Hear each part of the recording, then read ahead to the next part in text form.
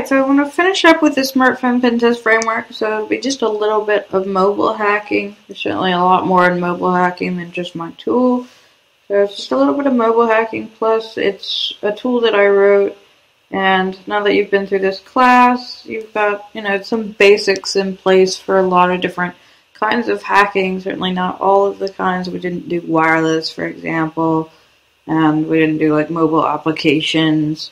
So there's certainly other areas you could look into that we haven't covered, but we've got the basics for lots of different areas. So there's probably one or two that particularly jumped out at you as things you'd like to continue with, to dig deeper into, and possibly do some research as well, move the field forward, or even create an open source tool like this. So this might be a next step for you, is moving in the direction of writing your own tools, giving back to the Pentest community.